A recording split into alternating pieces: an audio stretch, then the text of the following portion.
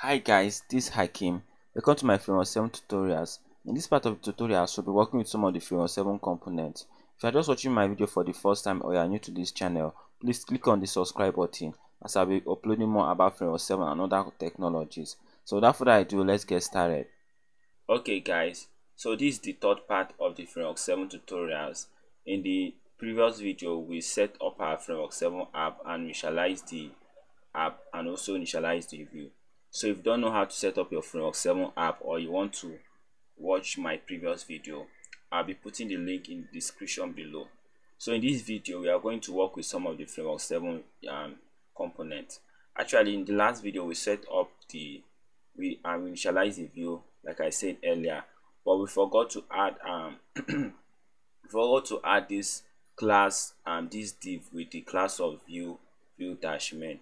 So actually, this line of code right here in the app.js is going to initialize the view. So it's going to select the element right here and it's going to use it to initialize the view. So to start working with the framework 7 app, we need to create a page for the app. So page is just basically a page of your app where you see some apps has settings, profile, home page. So to add the page to our framework 7 app, we just add a div with the class of page.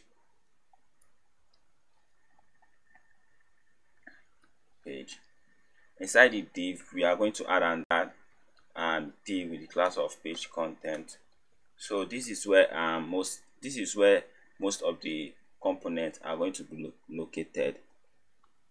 So let's start working with some of the components in the framework 7 So actually, we can start working with let's start working with app navbar. So a navbar is just navbar of your app where you see a back button, title and options in the right. Let's just start. Let's add a navbar so you are going to see how it looks like. To work with navbar, you just create a div with the class of navbar. Inside the div, we create we add another div in the class of navbar dash inner. So basically all the navbar contents are going to be inside this inner. So the navbar has 3 options, which is left, title and right. So the left, any content you put in the left div is going to position in the left, while any content you put in the title is going to be the title, and any other content you put in the right is going to be positioned in the right. So let's add the left div. To add the left div, just create a class. Let's add a text of left so that we'll see how it looks like, and let's add a title. So actually it works like this: left comes first, title comes second, while the last is right. So let's add a text of title to it. Let's add the right,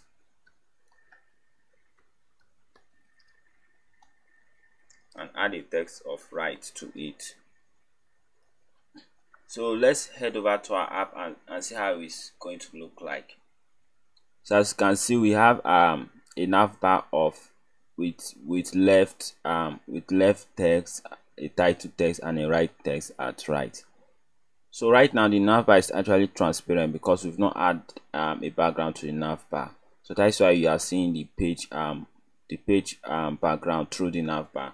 So let's add a background to the navbar. So to add a background to the navbar is quite easy. Just add a div with the class of navbar dash pg. Let's save. So let me resize this window so that we can work with the two of the windows at the same time. So as you can see, we've added a background to the navbar. So the next thing we are going to do, we are going to add a left icon, that is a back button to this left icon, so that it's going to look like a real app navbar. So let's add something like this to it.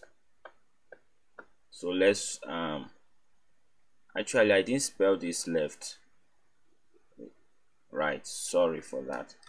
So let's add it. To add it, let's add an anchor tag which link of hash because it's going nowhere. Then let's add a class to the anchor tag. So class with the class of link and back.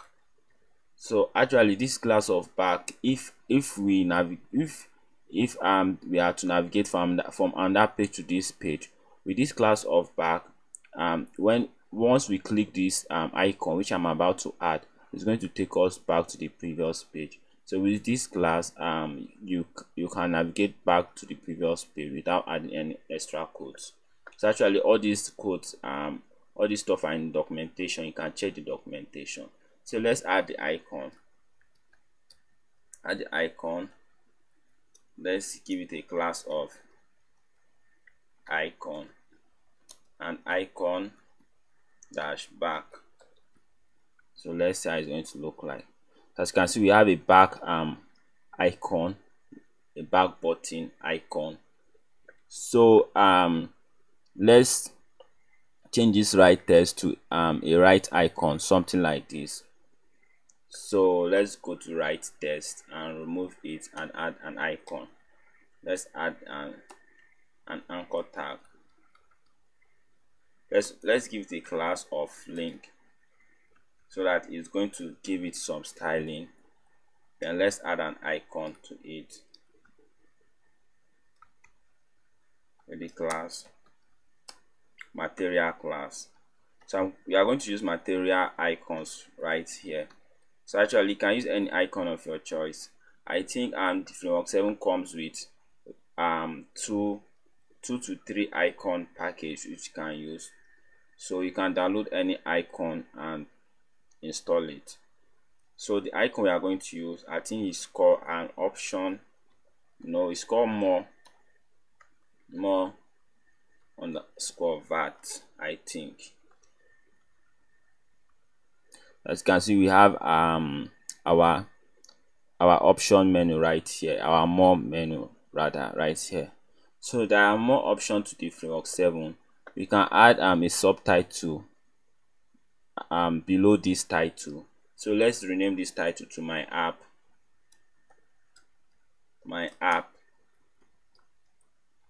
Then let's add a subtitle. We'll add a div with the class of subtitle, I think. Yeah. Then let's add a text of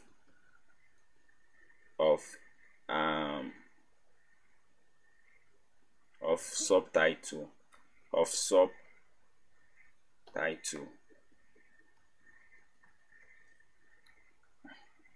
As you can see, there is a subtitle right here. So mostly subtitle is used for let me say you are creating a chat app where here you are going to add is typing. Anytime the user is typing, you just you're just going to display is typing right here. There are other options that can work with this navbar. Like we can remove this shadow from the navbar. Let's remove the shadow.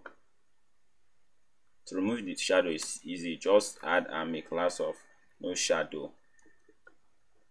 We're going to get rid of that shadow over there. As you can see, there is no more shadow in the navbar. So let's add the shadow. That is going to look real. So that will be all for the navbar right now. So let's work with cards. The card should be inside the page content. So I'm going to create a div with the class of block. So inside the div, we are going to add the card right now. And we are going to add the div with the class of card content. This is where the card content is going to be located. So there's actually a card right now, but there's no content inside it. So let's add some text to it. Let's add some dummy text to it and see. As you can see, we have our card, but this card has no padding. So let's fix it by adding padding to this card. To add padding to the card is quite easy. You just add a class of card content, card content dash padding. Yeah, so right now there is a card content. There are other options you can add with cards. Let's add a header and a footer to this card. To add a header, you just add a div with class of card header. Let's add a text of header.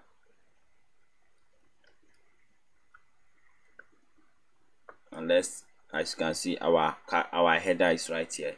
So let's add the footer, a footer to the card. To add the footer is easy, just a class of card footer. That's all. Then let's name it to footer.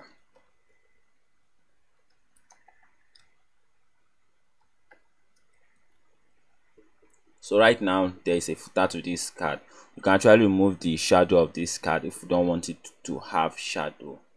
There are other options to work with this card. You can actually add a logo or icon to this card. So let's remove the shadow of this card right now. To remove the shadow is quite easy. Just add no dash shadow, I think. Same thing with same thing with the navbar. So right now there is no shadow to our card. So that will be all for the card. You can check the documentation to know more about the card.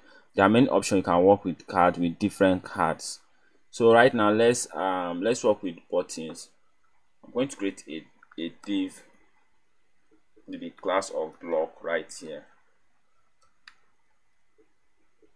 So let's start with our button.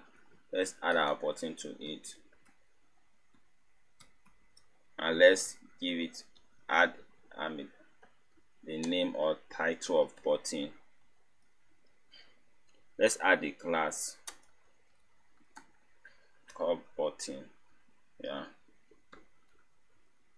so actually this is the default button that comes with framework 7. So right now the button has no background to it. So to add a background to the button is quite easy. Let's duplicate this line. To add a background, just add a class of button dash fill. Yeah, as you can see, our button has a background right now. So let's make this button small. We can make it small. Let's make it small right now. To make it small, just add a class of button dash small. I think let's add a break tag to it so that we'll be able to differentiate the buttons. So right now we have a small button. Let's add another button and make it large.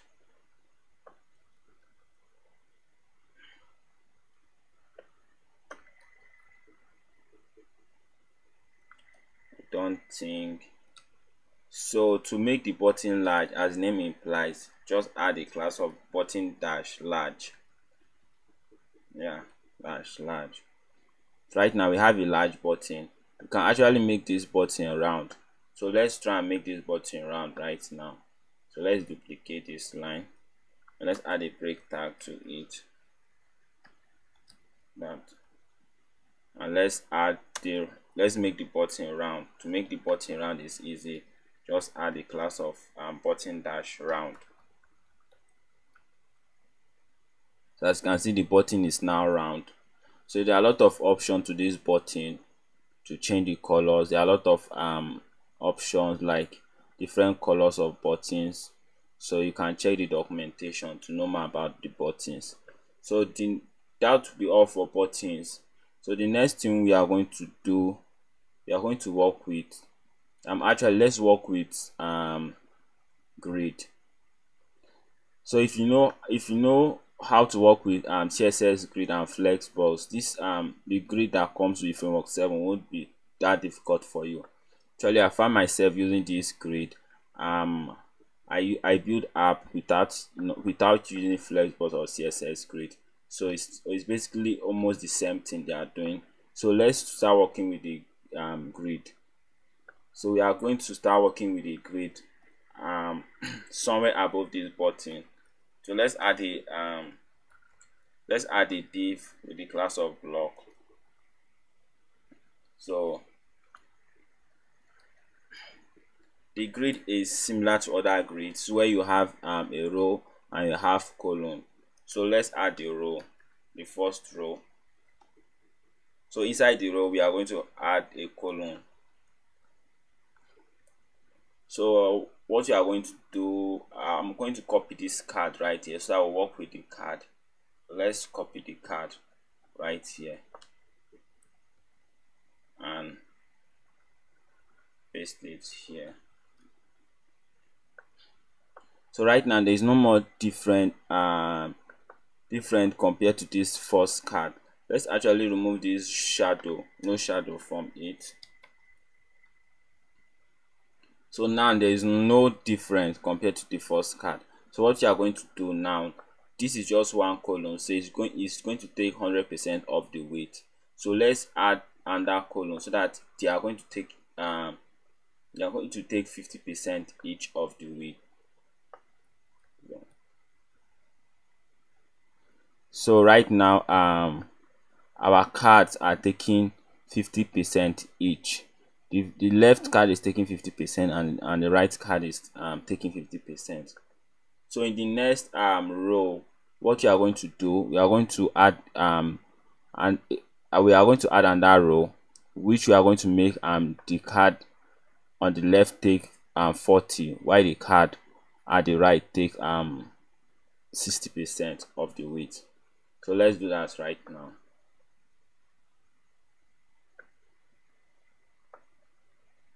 Let's duplicate this row. Actually, this stuff is messed up right now. So to make this left the card at my left take 40%, it's quite simple. Just add -40, which means 40%, and the other card we add -60 to the row, -60, which means 60%. So let's refresh it and see. As you can see, the first card took 40%, while the second card took 60%. There are more options to this grid. We can actually make this column have no gap to themselves. So let's make it have no gap. To make the column have no gap, we just add no dash gap to it, to the row right here. So you are going to see that this first card, the spacing between this first card is smaller compared to the spacing between this second row right here. So it's because we added this no dash gap. Let's remove it and you can see, you're able to see the difference. You can see they went back.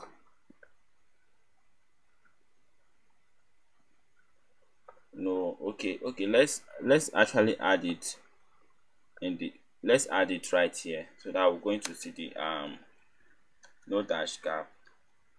Yeah,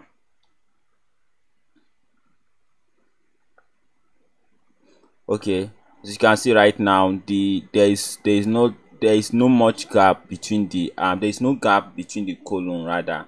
So the only gap you are seeing here is between the cards. So there's no gap between the column.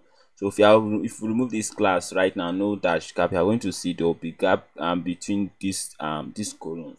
So let's remove the class. So as you can see, there are gap between the gap is different compared to when we added that class called no dash gap. So that will be all for now for with grid. So the next thing we are going to work with is list. Let's actually comment this let's comment this grid out. So let's start working with list. So to start working with list, let's add a div of with the class of block. So there are actually three type of list. I think there's a simple list where you just add list. It's not that complicated. Where there is a list with links, and there is a list with media where you can add icon, position, element. So let's start with the simple list. Start working with the simple list. We create a div with the class of list. So inside the div, we add a UI tag. So we add the list tag. So let's give it list. So actually this should be simple list, simple dash list. So let's change this to link 1. Let's change it to link. We give it a class of list, simple dash list. So actually now we have our list. So we can add another list which is going to have a link. So mostly the linked list is used to navigate to pages where you list an item and you add a page to it. Once the user click the list, it's going to open on that page. So let's do that right now. Let's duplicate this line and let's give it a class of link list, and let's add an anchor tag.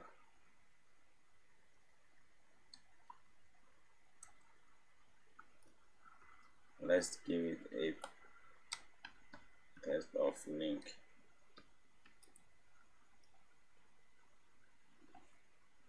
list. Links. I think it's links list. Okay, as you can see, there is this icon right here shows that it's a link list. So once the user click here, it's going to open on that page. Depends on how the how you work your app. So the next list we are going to look on is the media list. So that the media list is a list that give us option to add icons, add logo and stuff like that. So let's start working with the media list. So to start working with the media list, let's duplicate this line. So we are going to add list dash media list.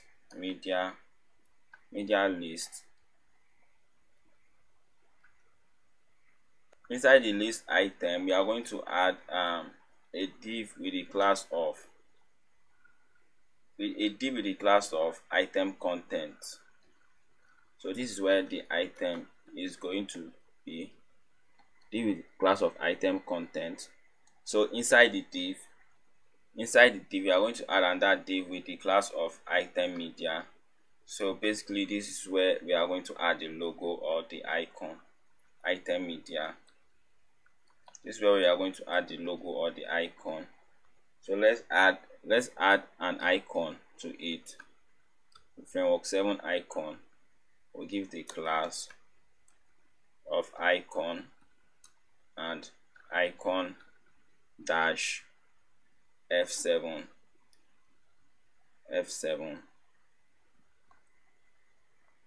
So outside the so below this class, we are going to add another div. So this is where the header, the body of the list is going to be. So we are going to add another div called item dash inner. Inside this item dash inner, So inside this item dash inner, we are going to add a div of item dash header. So this is where the header of the list is going to be. Let's just give it header. Let's add title of the div. So let's give it title dash title. So this will be the title. Then outside this outside this class right here, we're going to add an after. And after basically mean something like this. As you can see, we have a list with the title. So let's add something after this title.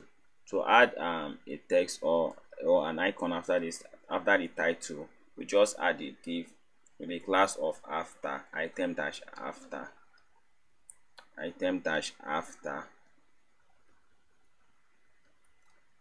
And let's just give the text of after. Actually should be outside this inner item dash inner. As you can see, it's right here at the right. So let's add header to this list. You can actually add a header. So let's duplicate this stuff and put header right here.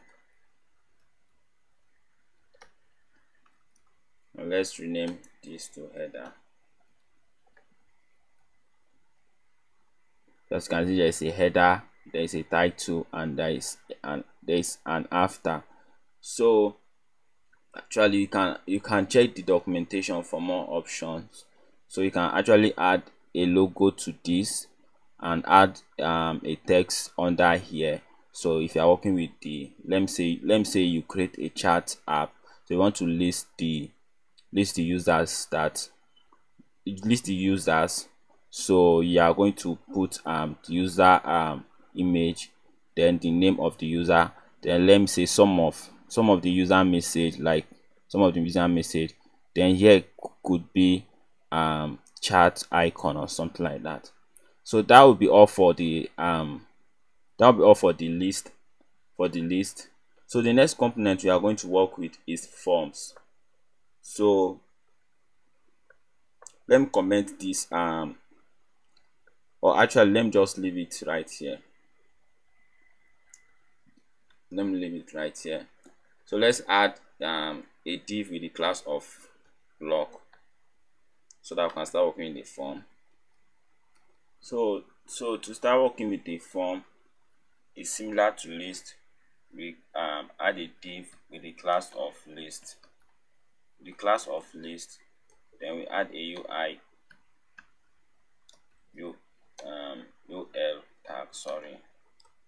UL tag. Add a UL tag. So we add a li tag with the class of item dash content,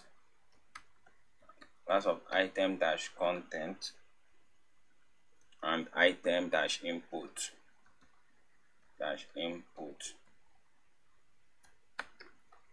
We add a div with the class of item dash media.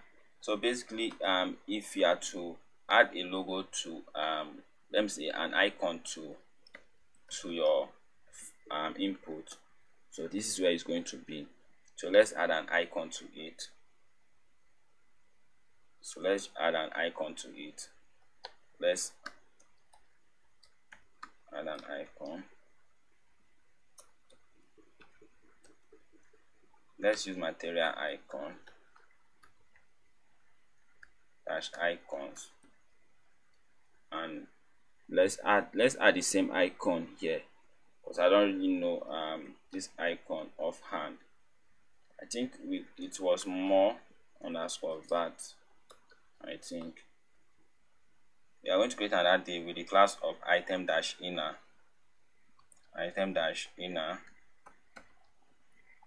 So this is where the label of your input is going to be. So inside the item dash inner, let's add another div of item dash title, yeah, and let's add label of name, and this should be under class called item dash label. I think I spelled the label well. So right now, let's add the input itself. So to add the input, add another div called with class of item, the class of item dash input dash wrap. So inside the div, we are going to add our input, yeah, and we are going to add a placeholder of name. And we are going to add a text, a type of text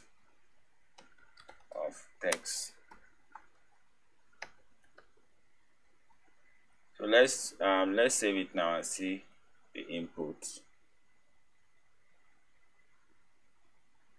So actually this icon didn't show up. I think material, or we spell it wrong. As you can see, there is an icon right here. So actually let's remove these lines right here. So to remove the lines, let's add a class of no hairlines, I think. Yeah, as you can see, we have our form right now. We can add a cancel icon to here. So when you type, if you make a mistake, you want to clear everything, so you just click on the icon. So let's add that right now. So to add the icon, we add a tag or span tag. Add the class of input dash clear dash button. Okay, right now, once we type in this input, so this button is going to show up. So once we click it, it's going to delete everything in the input field. So actually all this stuff are in the documentation. You can check the documentation. So there are more options to this input. So you can check the documentation if you want to know more about the input. I think this video is getting long than I expected, so I think this will be the end of the video of working through with the framework7 component. So if you want to know more about the component, just visit the website and read the documentation. In our next video, we'll be working with navigation. We'll be working with navigation and working with route. So that will be all for now. If you find this video helpful, please like and share. And also, if you've not subscribed to my channel, please subscribe to the channel, and I'll see you in the next video. Thank you.